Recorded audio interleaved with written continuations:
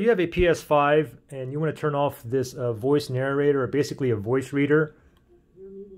Anytime there's text, it's going to go ahead and keep reading it to you. Okay, now this is basically for the people that are vision impaired, but some people like to have this narrator on. Okay, I'm going to show you how to turn it off. So it's very simple. So first thing, just go to your home screen, and then from here you want to go up and you want to go directly to your settings. And then from here, go down to accessibility. Now you want to go down to reader and then move over to the right. Now you can see enable screen reader. You can see mine is toggled on.